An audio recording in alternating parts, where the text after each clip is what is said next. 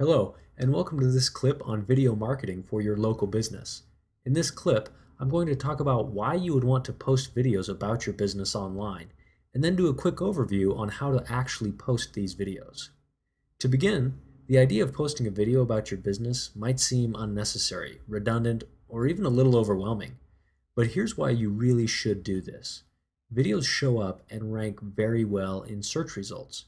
Potential customers are more likely to click on a short video clip than they are on a link, and the more times your video gets clicked, the more priority search engines give it.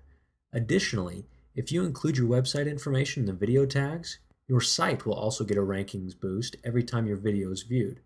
And of course, the more people who watch your video and click on your site, the more people who will actually visit your store. So what should you include in your video? Well, to begin with, don't overdo it. You don't need a $10,000 budget, you don't need to hire Spielberg to direct it, and you don't need some crazy person yelling, "Sale, sale, sale!" Now let me back up a bit. If you're a 20-location coffee shop, then you will want to have a little better quality video. However, if you're a small local bookstore, then a do-it-yourself 10 to 30 second clip is just fine. Here are a few tips on what you should include in the video. Show the outside of your store. That way people know what to look for when they're walking down the street. Make sure and include your street address and contact information in the video. People need to hear you say it as well as see it. If you are going to be in the video, make sure and act the way you want people to view your business. If you're a quaint local bookstore, be comfortable and welcoming in the video. If you're a CPA firm, you might want to be a little more professional. And hey, if you're Crazy Pete's Used Car Emporium, then by all means shout "Sale, sale, sale" in your video. So now that your video is made, you need to upload it, and it's perfectly acceptable to use YouTube. As a matter of fact, I suggest it. Not only does YouTube do a fantastic job of optimizing your video for quick online viewing, it's where people go to look for videos. Uploading it's a piece of cake. Go to www.youtube.com and log into your account.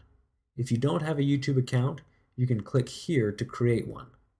Once you're logged in, simply click the upload link. Then you can just drag and drop your files anywhere on the large arrow. Or, if you prefer the more standard method, click on the Select Files from Your Computer button. Navigate to where you've saved your video on your computer and click OK. As the video is uploading, take the time to update the title of your clip. Something like, "Welcome to XYZ Bookstore." In the description, make sure and include your business's address and phone number. Put them close to the top because only the first 1 or 2 lines will show without being clicked on. Finally, add some tags. These are 1 or 2 word phrases that people might use in their search.